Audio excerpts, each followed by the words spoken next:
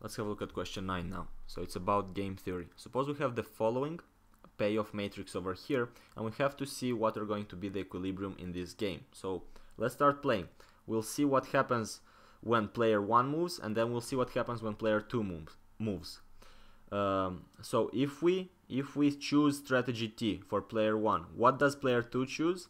We know that the second number is going to be the payoff for player 2, so we have to choose the number that's going to be the highest for player 2, and player 2 would choose L because that gives him the biggest value. 4 is greater than 0 is greater than 2, so that would be the option over here.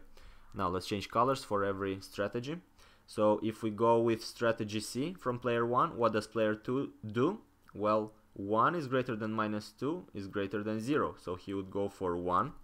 Now, what would happen if player 1 goes with strategy B? Well, player 2 is going to choose M because 3 is greater than 2 is greater than the other two, so 3 is the best option for player 2. Now the same logic, let's see what happens when player 2 moves first. I mean, not when player 2 moves, but what happens if player 2 moves with strategy L? What's gonna be the response from player 1? So from strategy L, let's see what player 1 is going to do. And now we're looking for the first number because that corresponds to the payoff for player 1. So player 1 would choose C because 4 is the greatest from these three options, so he would choose C. Now let's see what happens if player 2 moves with strategy M. So player 1 would choose B because 3 is greater than -1 is greater than 2. That's the best response from here.